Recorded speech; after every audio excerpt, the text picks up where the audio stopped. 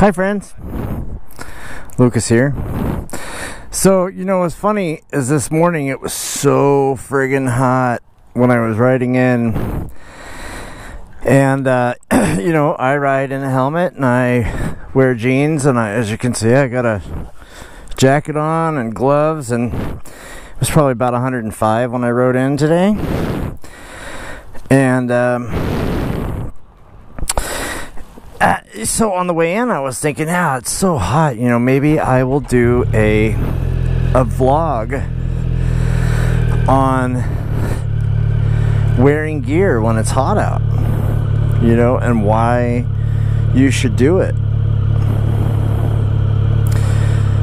And then it just dumped, and it's still pretty warm out here. I mean, I bet it's 95 still, but it's not 110 like it was gonna be when I rode home today.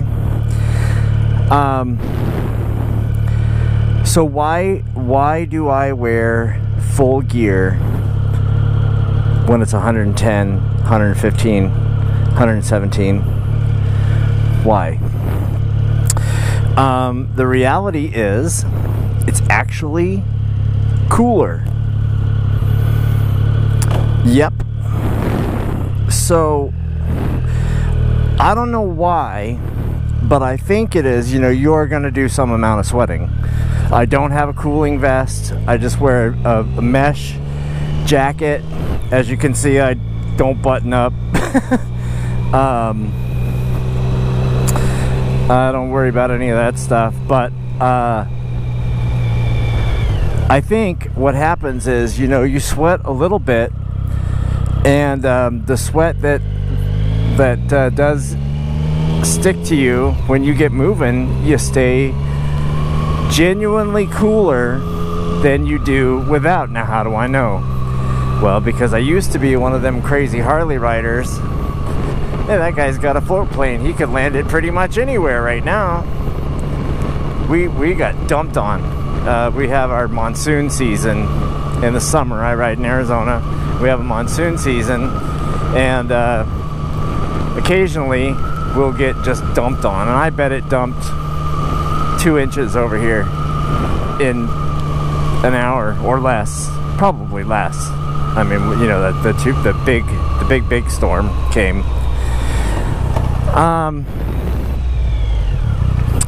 Yeah, so you should wear gear all the time, and I know that it's cooler these days because broken down trees, because I used to be one of them crazy Harley riders, and you know, it was too cool to wear a helmet, too cool to wear a jacket, and I'm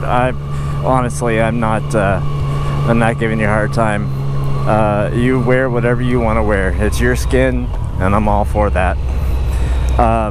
But I decided, and I've never been down on the street.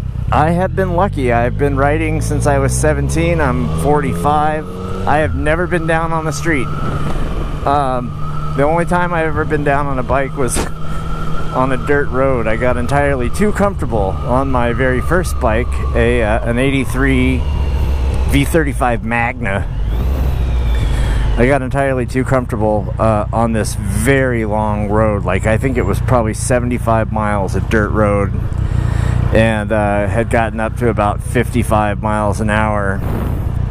And I frankly don't even know what happened, except that 1 second I was heading one direction and the other second I was heading the other. And I pretty much low-sided, didn't get hurt at all. Well, I wouldn't have gotten hurt. At the time, I actually dislocated my shoulder.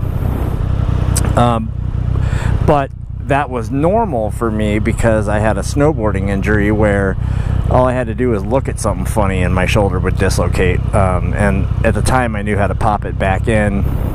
But how to ride a bike home like that? You know, the 40 miles back on the dirt road, the handlebars were all bent up and brakes didn't work or something, so I went much slower on the way out than I did on the way in. Missed the camping trip. So anyway, I have been one of those crazy ride without gear guys, and actually You know, I wear regular jeans. I'm under no illusion that the jeans aren't going to protect me when I crash, or not much anyway. But honestly, I wear them because of my balls. I don't know, something about Levi's puts your balls in a place on a sport bike where they are not getting fucking murdered all the time. If you wear shorts on a sport bike, you're just, well, I am. I got big old balls, and my big old balls will just get munched. Well, that doesn't sound too bad, does it? No, okay, crunch. That sounds worse. Yeah, so you, so I do wear pants, but really less about the safety issue than I ride every day to work. I'm not cool with showing my big old white guy, you know, hairy legs at work. Whoa, big tree down. So I gotta wear pants, and I wear my jacket, and I wear my gloves. And the reason I wear gloves is, again, not really less for protection, because I don't think the gloves I'm wearing, or the gloves that any gloves that I have, will actually save my bacon in a crash. Maybe a little bit, but, you know, again, not much. They're just pretty thin leather, comfortable gloves. The reason I wear gloves is actually because I don't like my grips getting sticky, and for some reason they do, you know, when you don't wear gloves. I hate sticky hands, I hate sticky grips, so I always wear gloves. I don't think I've actually ever touched this motorcycle. Alright, maybe I did once or twice when I was washing it. That's raining a little bit out here now, not so bad. Anywho, so the point is, honestly, try it. It sounds counterintuitive, and I get why people don't wear gear, but I really believe that I am cooler. I haven't run any data, and I'm not sure that I would know how, because, you know, you stick a thermometer up in your armpit, you're pretty much 98 degrees no matter what, right? So I don't know exactly how I would determine if I was cooler, but I actually do feel more comfortable when I wear my gear. And I think that has to do with the sweat wicking. But of course, you know, I want to make it clear that I'm not coming home soaking wet. I'm not getting to work, you know, feeling dirty or gross. I'm talking about a little sweat seems to make the difference. So anyway, that's that. I thought I would do a little blog about wearing gear in hot weather. It's funny that it's not hot out right now. In fact, this is the nicest it's been in months. I don't know why I have the hiccups now. I swear I haven't been drinking. And it is so nice. I kind of don't want to go home right now, but it's beautiful out here. Because you know what, though? It's still warm. It's the water on the jacket thing. It's the moisture in my jacket that is what is making it so nice and bearable. So try it next time you're out. Gear up, ride around. Now to be honest, my rides are under 15 minutes, and when I have ridden longer, like when I have to ride across town, it's pretty rare, but sometimes I have to ride across town in the middle of the afternoon. And when you get wherever you're going, I mean, face it, you're hot and it sucks, and you want to crawl into a freezer, which, by the way, Circle K's are usually pretty cool about you doing that. I will literally walk into their cooler, take off my jacket, hang my helmet up on their on the refrigerator rack, and you know, let it dry out and cool off. It's a nice 10-minute break, and then you put on your icy cold jacket and go do it all over again. So again, long rides, you're gonna be hot, but on short rides, it's much more pleasant. And so let's see if I can show you my ankle socks here. So see my ankles? My ankles get hot.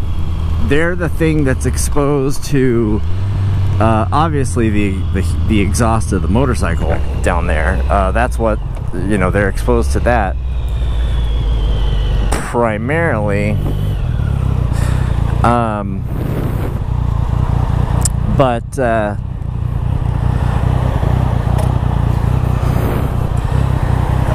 So yeah, sorry, they get hot. I can't, you know what I can't do? I can't walk and chew gum anymore. I can't talk and ride a motorcycle. I have to look around, see what's going on, check my mirrors and shit. You know what is the weirdest smell in the world? Wet header wrap. It's almost pleasant and repulsive at the same time. Wet header wrap. You should smell it. It's pretty weird.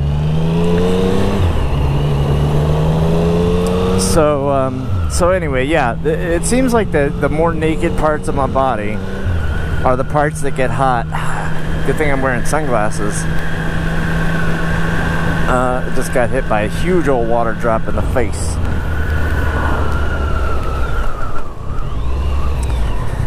And so yeah, I think it's the unprotected things that seem to get really hot and stay hot. And it's the stuff